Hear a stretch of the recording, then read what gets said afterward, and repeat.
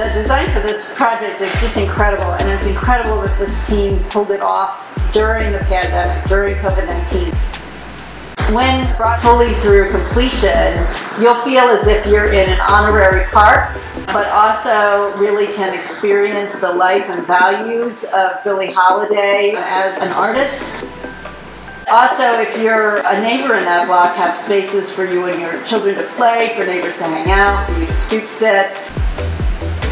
So many different ways you can occupy a space like an alley block because you don't need to actually give that much credence to the car. And they've leveraged every possible aspect.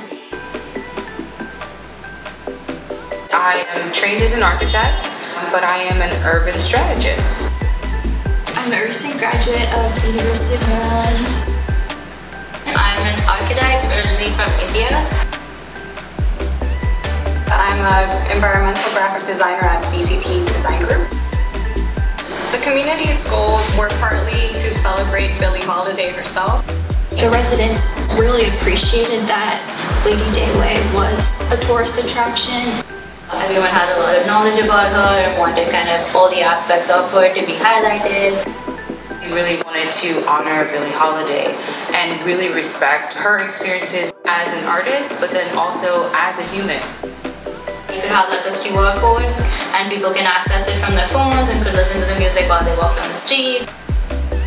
We thought about traffic calming so that it's safer to come out and enjoy each other's company.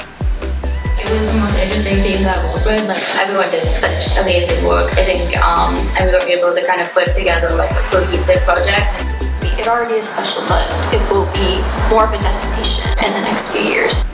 Best kept secret would be that there are really amazing people that live on Billie Holiday Way. There are things that you can research and you can look up, but there are some people who have almost dedicated their lives to figuring out her story.